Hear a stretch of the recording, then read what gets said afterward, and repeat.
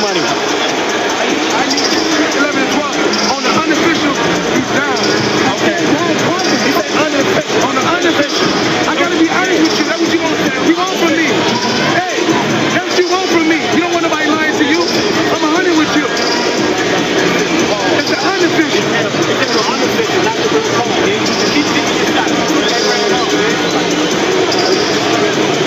That's my job. I'm 100 with you. What did you see that made you responded? His inability to continue.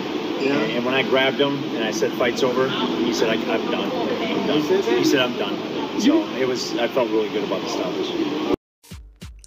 Welcome to another edition of I Am Most Sports with Pedro Justice. Gervonta Tank Davis, Mario Barrios. It went down on pay-per-view. State Farm Arena, Atlanta, GA.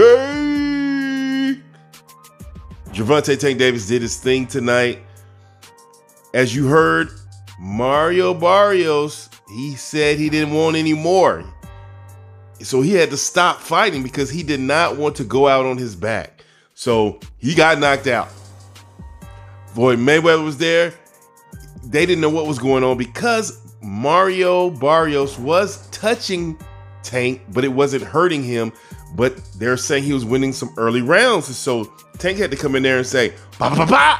Let me put you down. Let me put you out. Let me show you that I am the smaller guy walking you down, hitting you with bombs, and all you can do is react." Because when Tank hit him with that overhand, that left, a hook, I mean, it went over the guard. Bow.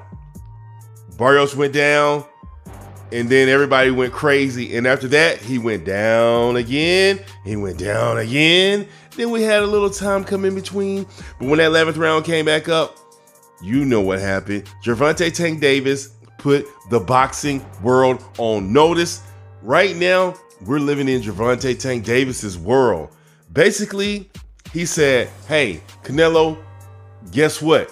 You got somebody up here with you now. I'm a pay-per-view star. Who else out there a pay-per-view star? All access. Who can do it like Tank Davis?" Right now, he is a top dog. Hey, who know how to close a show? 130, 135, and 140? And he got a world title. So, there's some other competitors that want to be where Tank Davis is. And guess what? Do you think he'll knock these guys out? Let's see. Ryan Garcia would knock him out. Do you believe he'll knock him out? Let's see. Devin Haney, elusive, knock him out. Do you think that'll happen?